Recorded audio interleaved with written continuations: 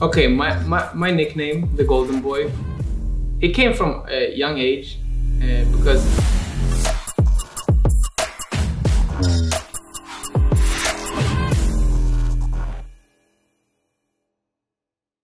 my name is Oscar Ahlin. I was born in 1989, the golden year, Linus Karliensis, in Stockholm, Sweden.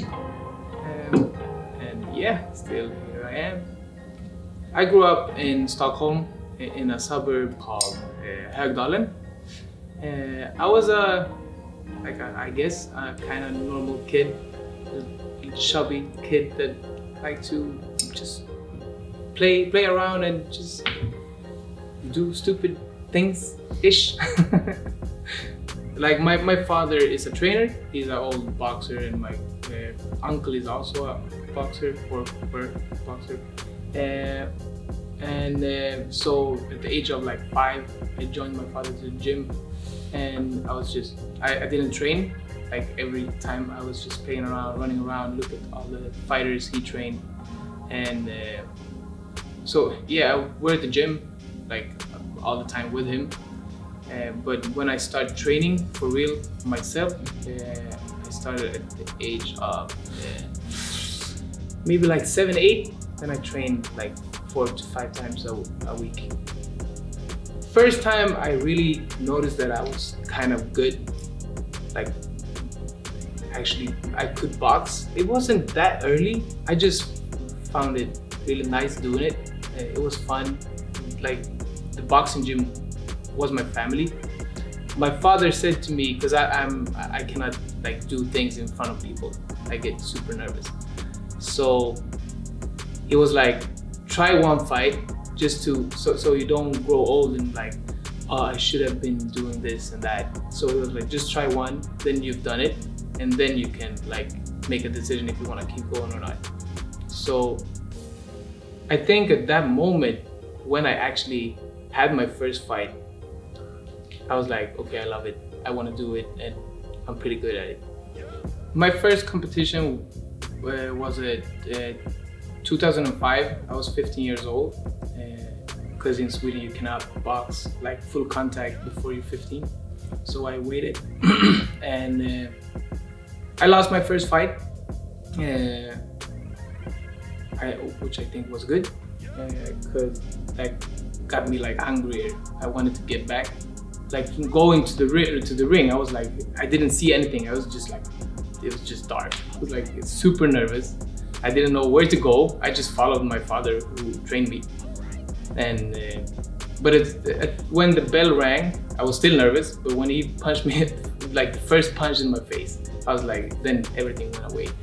So then it was just like back to what I'm doing in the gym. So, but yeah, it was a weird feeling and like experience, but at the same time it was like love straight away. My biggest setback in my boxing career so far is 2015, when I had my first loss as a pro. It was just like, it wasn't me, and I lost, and I got dropped for the first time as a pro. I lost on decision, but still it was like, it wasn't me. I didn't feel like me. I took decisions in the fight that I would never do like normally. So it was a weird feeling of like, I did something that I shouldn't do, and I knew like I had the blueprint of what I should do, but I didn't do it. So I was just, and that took like it was kind of hard on me, because I failed myself, kind of. So, but that was, I think until today, that's my biggest setback. Because before that fight, I have two, like my wife got 2 kids in an earlier relationship, and the youngest of those 2, he told me before the fight, not just for that fight, like in general, you have to be like Floyd Mayweather, you can never lose. And I was like, of course, I never lose, blah, blah, blah. Just like, okay. And when I came back home from that fight, the first thing I met, like when I opened the door, I saw him. So, and we like our eyes connected, and I was just like start crying because I felt like I failed him. I told him like 1 or 2 months before, like I would never, I'm not gonna lose, I'm gonna be the like perfect whatever. And I came home with my first loss, and that was devastating. I saw his eyes, and he was like, it's okay, no worries. But I felt like I failed him big time. After my loss, even I didn't think about quitting, because it was just kind of, it wasn't me. If I would just suck at it, I couldn't deliver like the actual, like everything. I would maybe think about like quitting, but that wasn't an option. Which is like I needed to regroup and find myself, because I felt like it wasn't me. And nah, quitting is not an option. It's just like I'm gonna keep going till I reach my goal. Then if it's bumps on the road, I don't care. It's just I'm gonna get there in one way or another.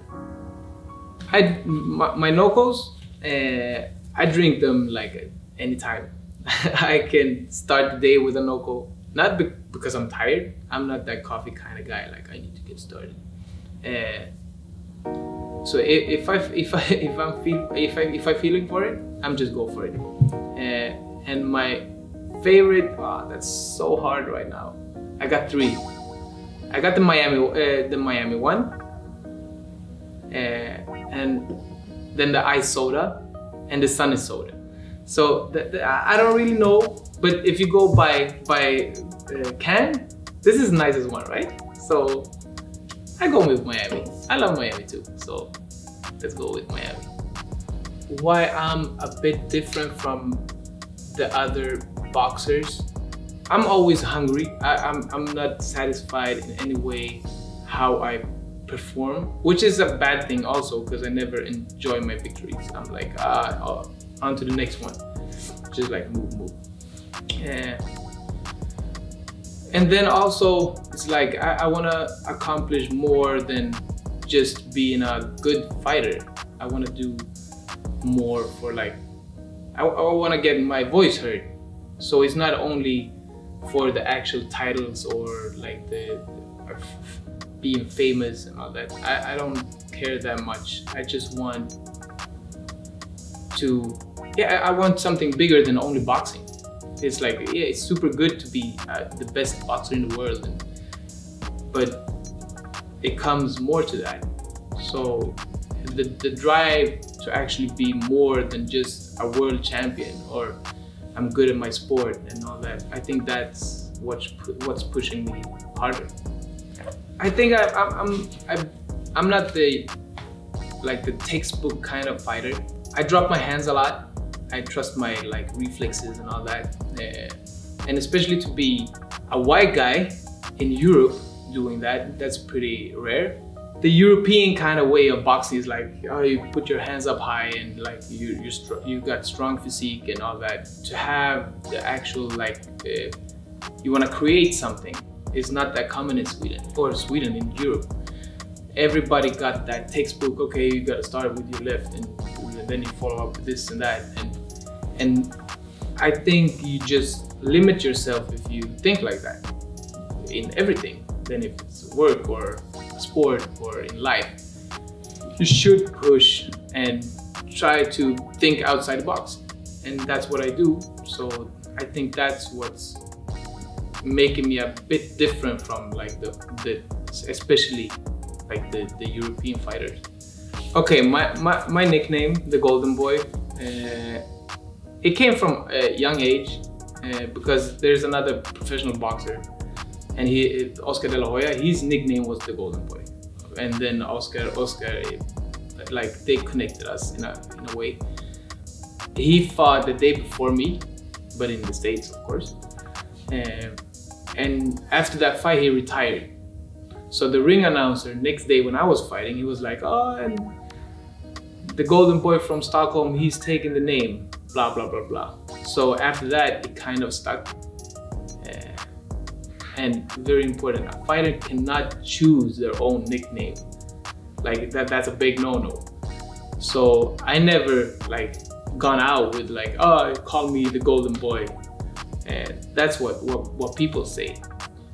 My favorite part of everything connected to my boxing or boxing training, it has to be the sparring, because it's most likely to the fight. And I love to be creative in that way. Like when I've been away from boxing for a while, the things I miss is actually, it sounds weird, but to get punched in the face, because it's a feeling that you cannot like switch out with something else. But also, like you can only be in the moment.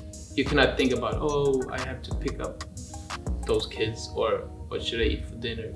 It's like I have to be there at like now, otherwise I get my ass kicked. So I would say sparring is the most satisfying and fun thing in training. I wish I could only do sparring.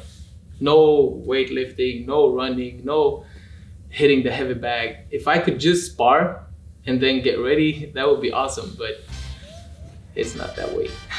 The biggest thing I would say, if you're gonna be successful in your sport, boxing or not, is to believe in yourself.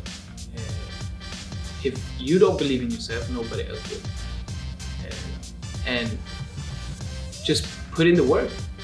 Like if you really like it and you believe in yourself, put in the work. Don't trust the talent, or just be hardworking and try to be like better for every day. Be the best you.